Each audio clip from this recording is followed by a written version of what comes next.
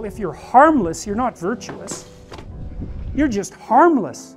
You're like a rabbit. A rabbit isn't virtuous. It's just can't do anything except get eaten. It's not virtuous.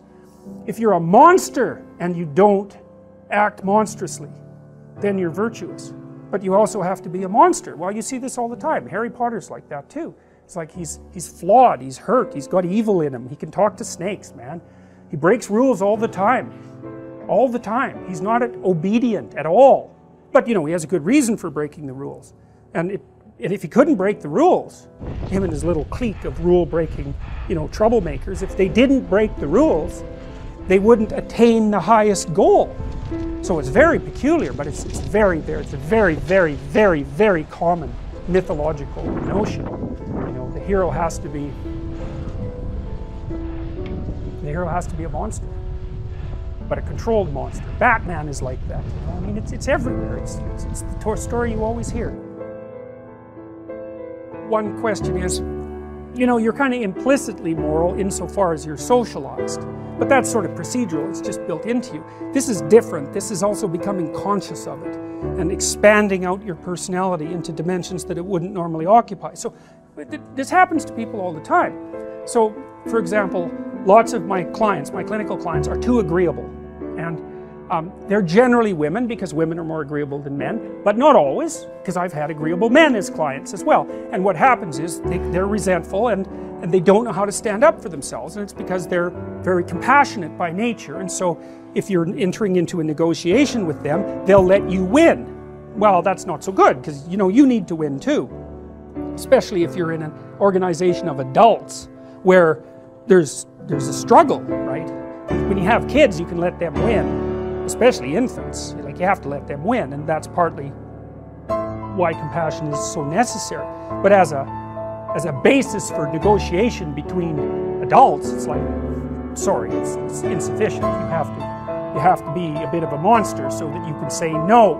And so a lot of what you do in psychotherapy is treat people's anxiety and depression. That's a huge chunk of it. Help them straighten out the way they think. That's a huge chunk of it. But another chunk of it is, well, let's toughen you up. You know, let's put you in a position where you can bargain. Let's teach you how to assert yourself and stand up for yourself. And that's assertiveness training. And it's a huge chunk of psychotherapy. And you need to learn it. It's like, because part of how you regulate your interactions with other people is to negotiate. And you cannot negotiate unless you can say no. You can't do it. And it causes conflict to say no, and if you don't like conflict, which is basically the definition of being agreeable, then you can't tolerate the conflict, and so then you can't negotiate on your own behalf, and so then you keep losing, and you're bullied, you know. It's not good, then you get resentful, and it's really not good. So you have to develop your inner monster a little bit, and then that makes you a better person, not a worse person.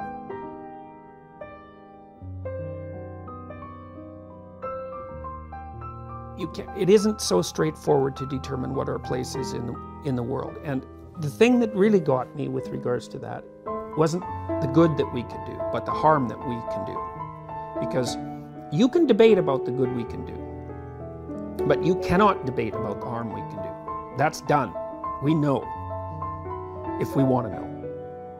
And I think my experience was, when I took that seriously, which meant understanding how that was about me, you know, about that Auschwitz was about me, and that the Stalinist camps were about me, then, well, that reorients you.